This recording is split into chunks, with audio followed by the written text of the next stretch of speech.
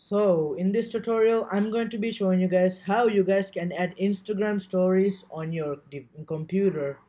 So suppose you're on a Windows or a Mac computer like I'm in, and you want to just directly upload Instagram stories with it.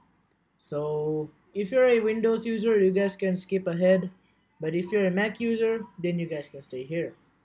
So first you want to go ahead and open up your Safari. Then you just want to go to the Instagram.com website. Now you guys want to go ahead and click develop user agent and go ahead and click on Safari, iOS 16.0 or iPhone.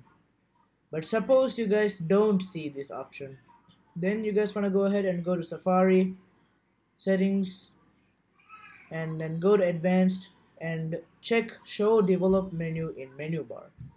If it's already ticked, then just leave it as it is. You guys want to go ahead and click on develop user agent again and then select Safari, iOS 16.0 or iPhone. Now you can see a blue plus and a your story, but suppose it says rotate your device to add your story. Then you guys want to go ahead and resize Safari the way I'm resizing it. Now when you click on your story, it will ask you to upload a video file or a photo to upload to your story. Okay, suppose you're on a Windows computer. Then you guys want to go ahead and open up Google Chrome. And over here, right click and then select inspect. Now, you will see a phone and tablet icon. If it's blue, then just leave it as it is. But if it's gray like this, then you guys want to go ahead and click on it. After that, you guys can go ahead and refresh.